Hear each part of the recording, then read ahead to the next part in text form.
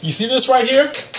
That's going to be you, and I'll tell you why in a second. So we are here to talk about SQL or SQL. What is it and what is it all about? Well, if you're new to databases, you're new to SQL, well, this video is for you. But I will warn you, if you're watching this video because you're trying to get to sleep and you're having trouble sleeping, you're looking for a really boring database video, this is not the video for you. My videos suck for that. So at the end of this video, that's going to be you, because you're going to be happy that you've learned what you wanted to learn and you had a great time doing it. SQL, what does that stand for? Structured Query Language. And what is it all about? It allows us to interface or to communicate with a database. But what is a database? That's the first thing we want to discuss here. So let's just go ahead and get this off of the board so we can talk about a database. A database is a base of data. This is where you store your data, you store information. So we'll just go ahead and draw a little diagram here, a visual representation of a database. So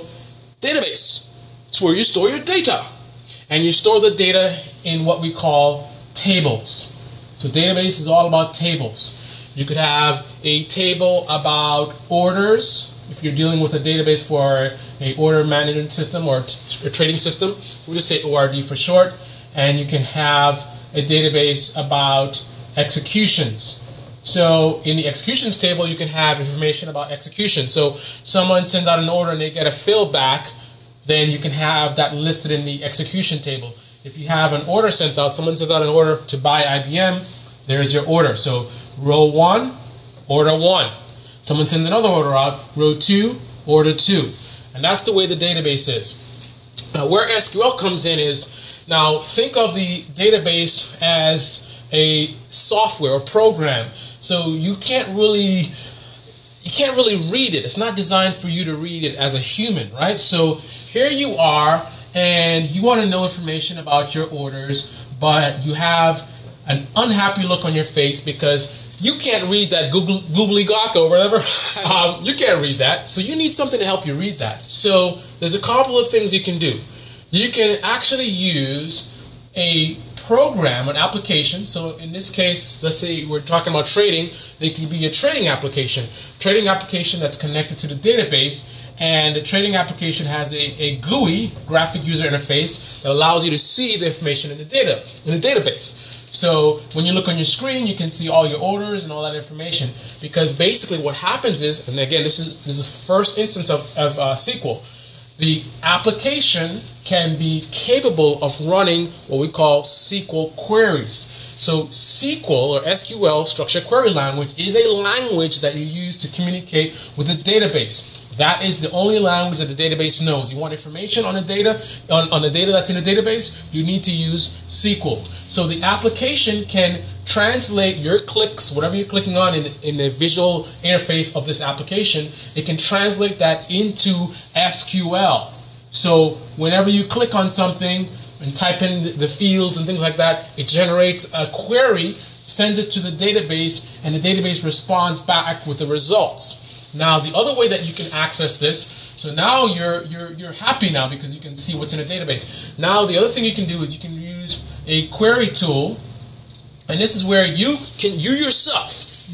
can actually run your own queries. You don't need an application to do it. You can manually do it. If you're the type of person that loves to run things in DOS and do DOS commands and stuff like that, well, you'll love the query tools. So in the query tool, you can manually create your own queries to request data. For example, we have, again, the orders table, executions table. Let's say we want to look at something in the orders table. We can do I'll give you an example query. So I can say select, hopefully you can see my horrible writing. I apologize if you cannot. Select, just listen to me if you can't see this. Select star from orders, ord for short, and then we give a condition. So we can say select star from orders where symbol like, and we can say IBM. Now this syntax is not exactly correct here, but just to give you the idea, that's the kind of query that you can run using your query tool. So you would type in a command line similar to this, not exactly this, but similar to this, right here in this query tool, just by typing in, it's command line thing. So, or there's actually GUI-based query tools you can use as well.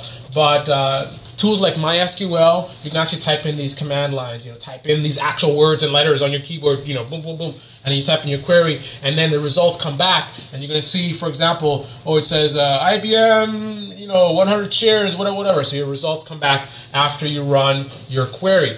So that is how you communicate with the database. That is how you access the information in the database. It's by using the structured query language. It's by using SQL. Now, let's look at another dynamic of this whole process. So, what is the database all about? Stores your data. But beyond that, and more than the database, we're talking about database applications or database software, like Sybase, for example. What is it all about? It's all about myrrh. Frankincense and myrrh. No, not quite. Myrrh. What am I talking about? I'm talking about M-I-R-R. Myrrh? What does that mean? Well, modify, insert, remove, and request. That is what it's all about.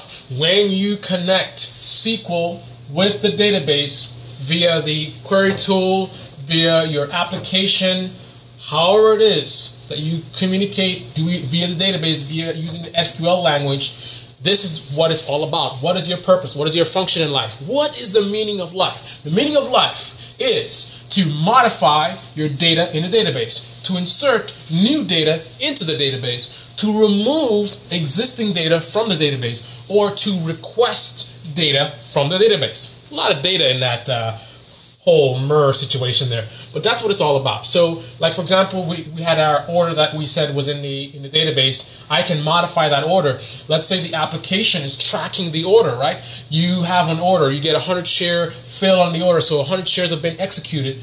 In this database, you can have a cum quantity column that tracks how many shares are executed on the order, and it can say 100, right? 100 has been executed so far. Now, if another execution comes in, you need to modify that quantity. So that's where you do your modify. So I'm not sure if you guys can see over here in the corner. So we have this cum quantity, which would be one of the headers in our database, in our table here, and it was equal to 100. Now we can do a modify using the SQL query, and we can update that value to indicate 200. So that's how we can track the order process. As the order gets processed and executions are coming back, we can update them using SQL queries. SQL queries generated by the application. Now we can also remove, let's say we want to remove that order, we can remove that from the database, and we can also, obviously the original order was originally inserted, and that's an actual command that you can use in SQL. You can say insert, and then you can give the criteria or the syntax to insert a particular row into the database, and of course you can remove things and you can request things. Show me all the orders that have a symbol of IBM. Now in the next video, we're going to go over different queries that you can run in using SQL to access information in a database. But in this video, I just wanted to get you guys the basic concept of what SQL is all about. Now, before we wrap this up, I want to attempt to read your minds. Now, some of you guys are saying, and gals, hey, some of you guys and gals are saying, what do you need a database for, man? If it's just to store your data, it sounds like a lot of complication for nothing. Because you can, and this is accurate, you can store, if it's just information, you can store it in a spreadsheet. Hopefully not a crooked one like this, because this is probably illegal. But you can store it in just a regular spreadsheet, right? You can have your heading, so you can say, for every order, so you have a symbol, and we'll just abbreviate this, so sim for symbol, and then we can have QTY for quantity, and then we can have cum quantity for how many shares of the order have been executed. So that's our format. We can have this in a spreadsheet, and then we can have each row. So order 1 is on IBM, order 2 is on AAPL, our favorite stock, 100 shares, 10 shares. This has been executed completely. This has been executed halfway. What do you need a database for? There's your data right there. Well, a couple of reasons why you need a database. Why you might need a database. You know what to do. Click on that like button. Hey, don't forget to subscribe to my channel. Thank you for watching.